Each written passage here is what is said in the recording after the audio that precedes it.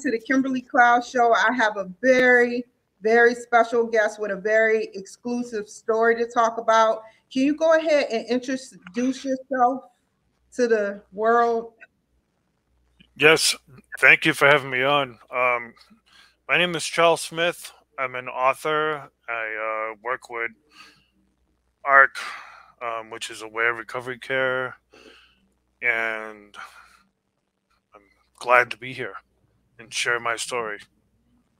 And I wanted to go into the beginning of your story that we discussed. It's so funny because it says Mr. Smith's story starts off with being the best dressed little kid in town. I love that. You write some good books. When I read this, I couldn't even take my eyes off of it, nor like my whole face. I was just like mesmerized by the tragedy.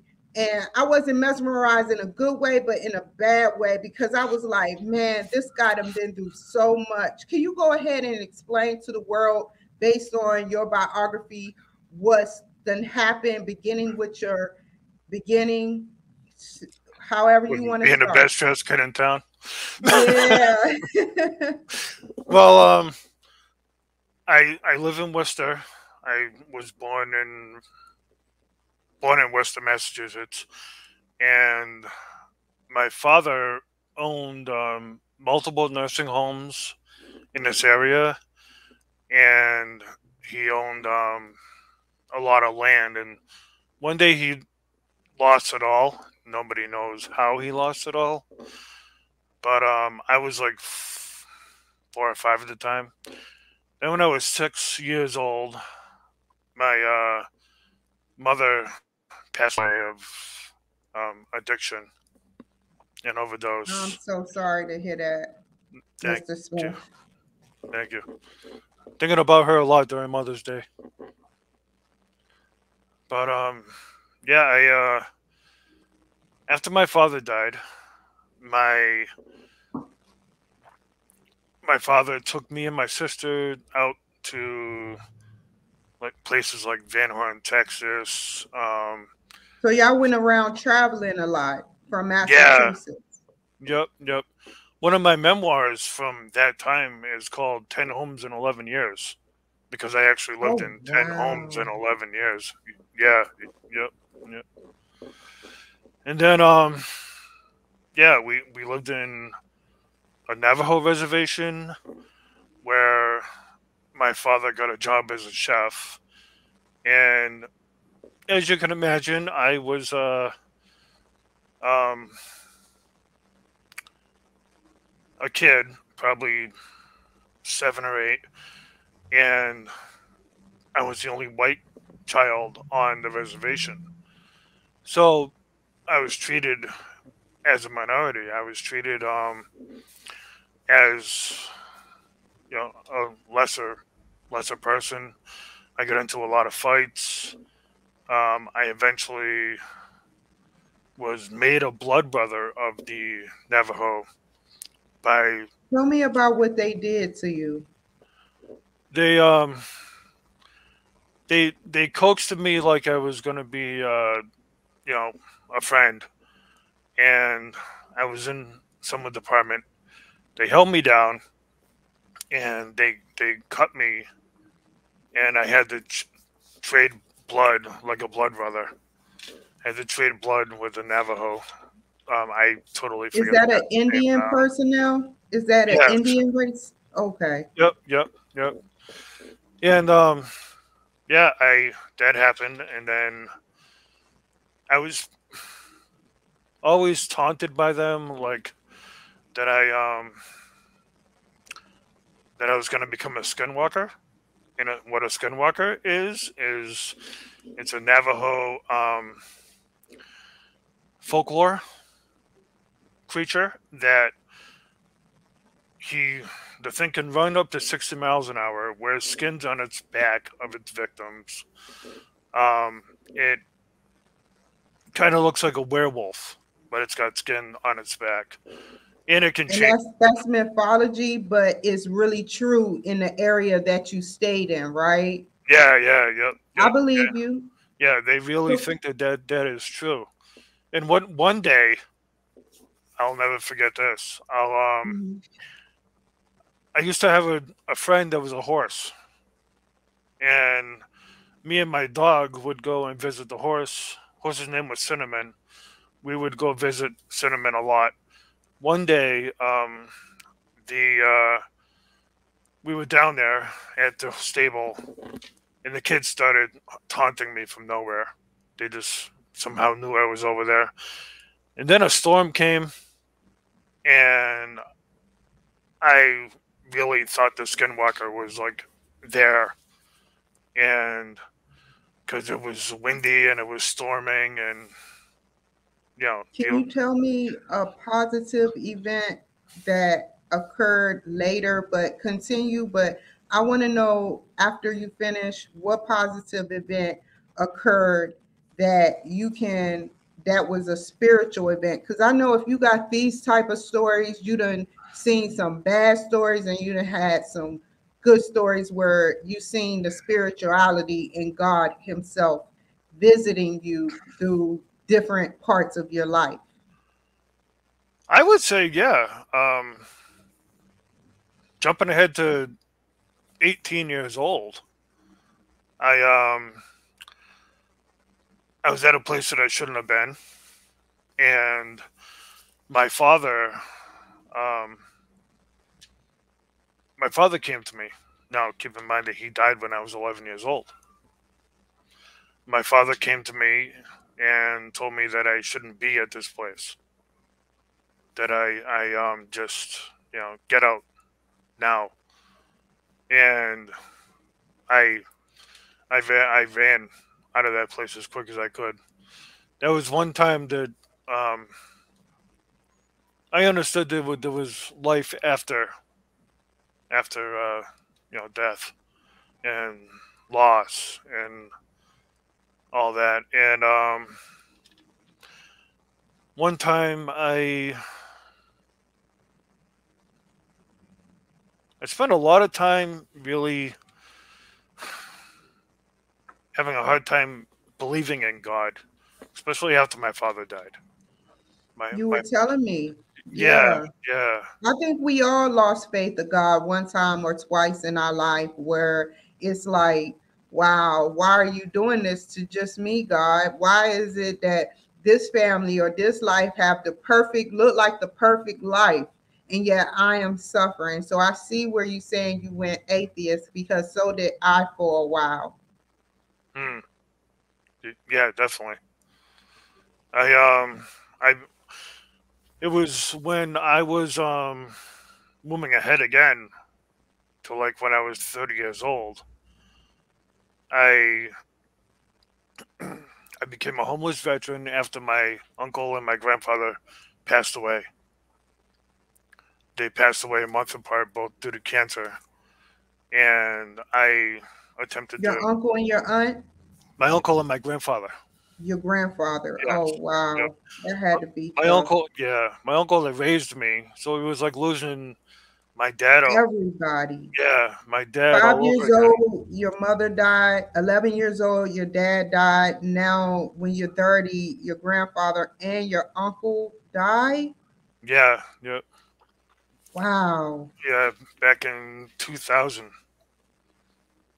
So yeah, at that time I became really depressed, and I tried to end it. Tried to end my life because I just didn't want to go on anymore. I felt like I was God's guinea pig a lot of my life. I just felt like, oh, he can handle. Let's see if he can handle this. Let's see if he can handle this. And that's how I went through a lot of my life. And when they died, and then I became so depressed that I was carving on myself just to feel something other than what I was feeling. I And understand.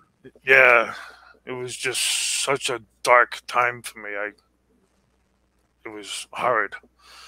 So So yeah, you begin to self mutilate and you decided, when did you decide it? Well, when did you decide that you wanted change? Like when was your turning point? after that, after my suicide attempt, my friends that I lived with at the time, they wanted me to go get help. So they sent me to the hospital, and then I became a homeless veteran.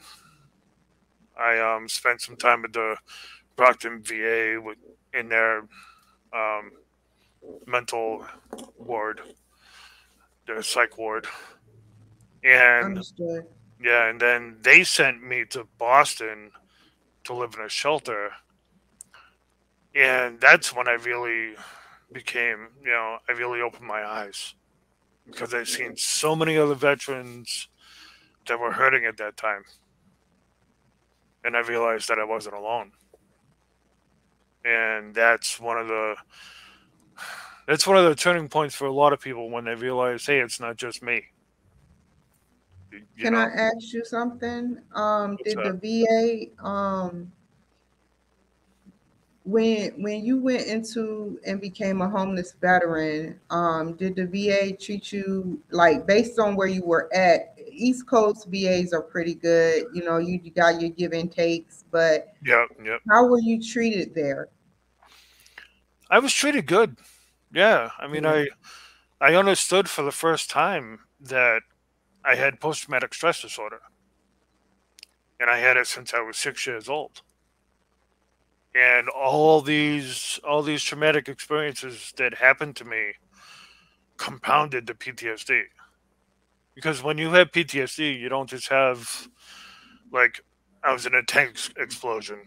That's one PTSD. I was You in said in Guantanamo Bay, right? You were in a tank explosion, right? well that the tank explosion was in California, the National Training Center. But then Okay. I spent time in Guantanamo Bay, Cuba too. Yeah, I spent Can six you tell months. it? Can you tell us about your events in Guantanamo Bay? Did you like did anything occur? How was it? Because a lot of people don't know how Guantanamo Bay really is. Well, at the time we had Cubans and Haitians that were trying to get over to the U.S.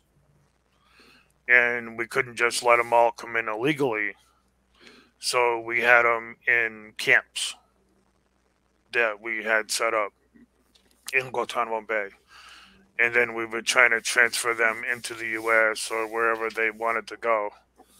But a lot of Cubans and Haitians were really they they died trying to get over to the U.S. Wow. Yeah, like picture the table in front of you, a coffee table or um, kitchen table. People tried to get over to the U.S. in the ocean on nothing bigger than that.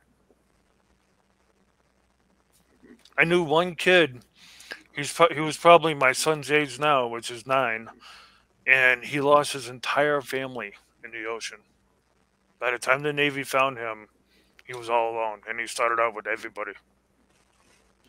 I am so glad they found him, and I'm so hurt that he went through that. Yeah. Did you find him? Did y'all find him? Y'all team? No, the Navy found him. Navy and the Coast Guard were looking for people, and they found him, and then they brought him to us. And yeah, it was just such a Powerful moment. a traumatic moment, and that really I still have a picture of the kid. He's a 9-year old, looks like 9, 10, and I look at my son, or I look at that picture sometimes, and I'm like, my son is very lucky for where he is now. Yeah, because in the city or the country, Ukraine is really really hurting, and I'm so glad that that 9-year-old boy in Cuba or wherever he was, he sat up there and he was safe because in Ukraine he probably would have died. Yeah, You know? yep, yep. My heart really goes out for the people in Ukraine.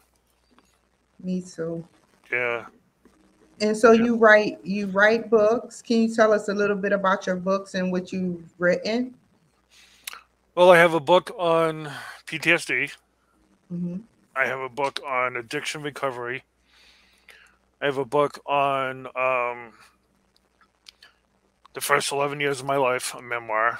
Then I have a book on positive thinking and changing your life, acceptance of death, accepting it instead of mourning for the rest of your life. You might you might be here and they might be gone, but you need to still live the best life that you can for them. And that's one thing that really helped me out the most is knowing that like my grandfather and my uncle and my mother and father, my aunt had died 2 years ago. My cousin had died of a heroin overdose 5 years, no, 8 years ago now, somewhere around there, 2016. A lot of All death in the family. yeah, yep, yep, Have you told the story in any of your books about that? Because when I read your story, it's powerful. They found him not decapitated, but he was decomposed, right? yes, yep, yep. He went missing on July 2016, and I'm a trained PI, private investigator, and my other aunt had hired a private investigator, so the both of us were looking everywhere. A hunter actually found his body on Christmas Eve of 2016, and well, his dog found him, but the body was decomposed, and they had to do dental recognition to identify the body. And he's the reason why I work in addiction recovery, and I work with aware recovery care because the pain that we went through as a family because of that, I don't want anyone else to witness. Do you have any other family that you can depend on right now that's in your family that's loving? Yes, I So do. you do have outlets. Good. You have a Yes, good, yeah, strong knit family. yeah. I Um, have friends, family. Yeah, I have a good support system myself. if you wanted to tell the world anything about your book, any of your books, just name one, what would you tell them and how would you explain it in a term of encouragement? My addiction recovery book. I knew you were going to choose that. But I have stories of people that I know that have been in recovery for more than a year that are and the stories are very uplifting, and it shows that recovery is real and there is life after addiction. And plus my Okay. stories in there too. And how would you, what advice would you have to give to them to encourage the world? Well, yeah, I always tell people, um, I tried to take my life back in 2000, 2001, or around that area. And now I have a 9-year-old son. You do the math. If I tried to kill myself at that time and I succeeded, not only would I be not be here, but he wouldn't be here. And not only would he not be here, but I wouldn't be here talking to you. I wouldn't be the author of 7 going on 8 books. I wouldn't be buying a house this year.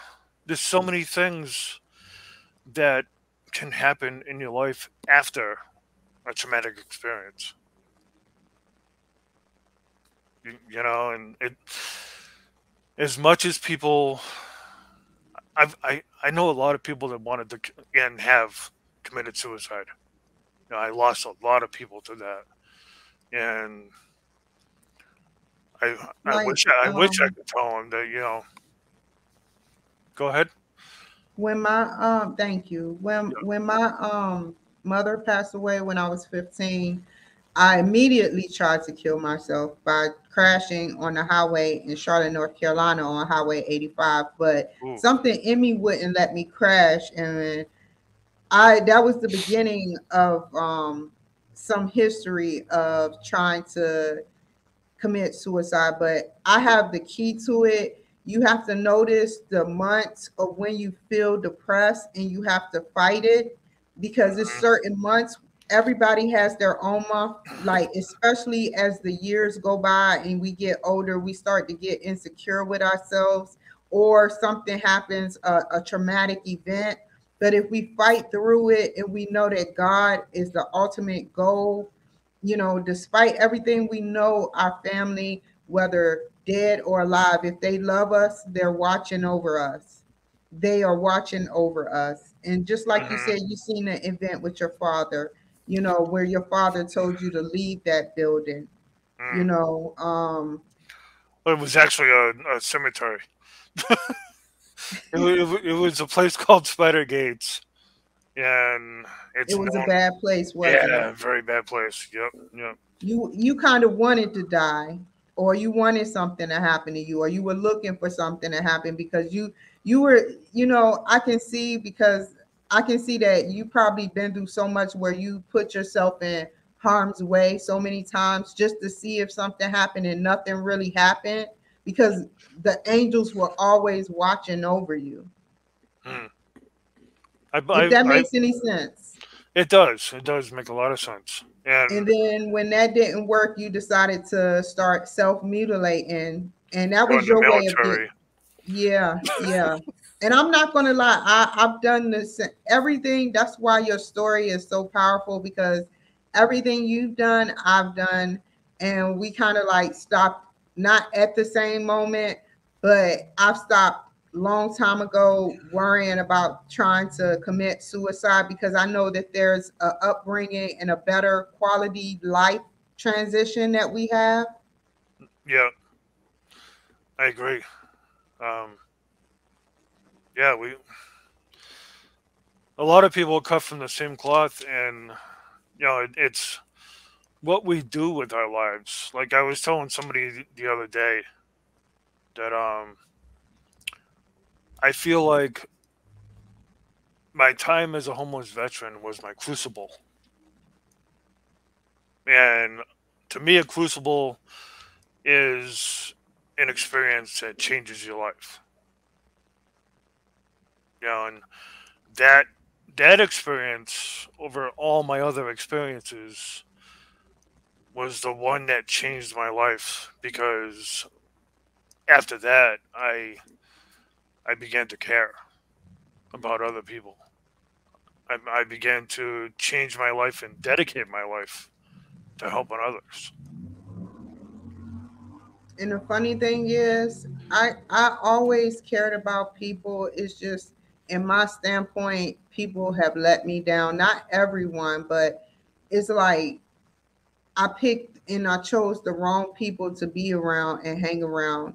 And that cost me my sanity because I thought everybody was like that, where everybody isn't like that, you know? Right. Yep. Yep. I mean, my cousin himself.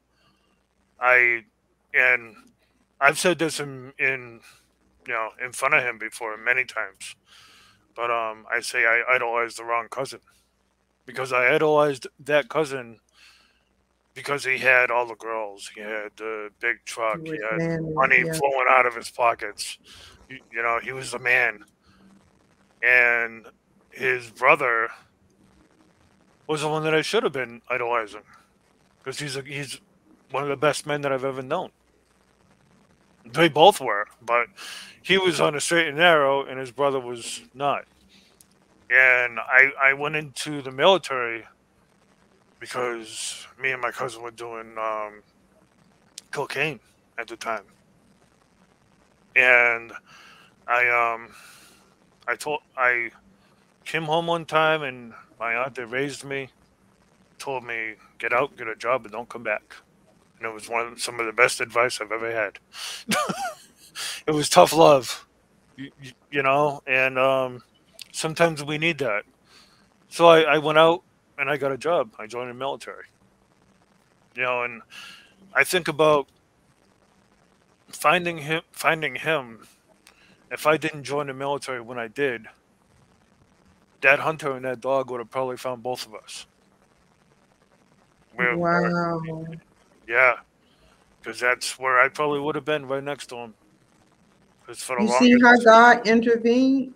yeah, The yep, yep, military, to me, I'm gonna be honest. You have some good parts about the military and bad, but the military as a whole, I believe that whoever served or whoever is in the government, because they worship birds, are like technically angels. Just because you don't see wings, just because you don't hear, the symphony sounds, doesn't mean that we aren't angels in our own way spiritually, because when we go to basic training, people don't understand. We either went through delayed entry, and if we didn't go through delayed entry, we had to go to MEPS, and they tested our ability, our strength, and we had to get an ear check, we had to get a knee check, we had to get everything to get cleared. Some hmm people don't get cleared, and the yeah. doctors are stubborn. They won't clear you. No, yeah, no, I know. Yeah, I I look at my life now and knowing that I went through MEPS with PTSD. With PTSD, I went through MEPS, um, with and maybe I shouldn't have. Maybe I shouldn't have qualified because of some of the things that I had going on. Me But I as did. But well. I did, and I think it happened for a reason. I think I went in the military for a reason, and that was a part of changing my life. It's like being a military homeless veteran was the biggest part of changing my life. It's funny. I want to say this, like, where are you spiritually with God? Do you find, do you feel like you're Christian, or can you tell the world where do you feel like you're at in a standpoint of with God?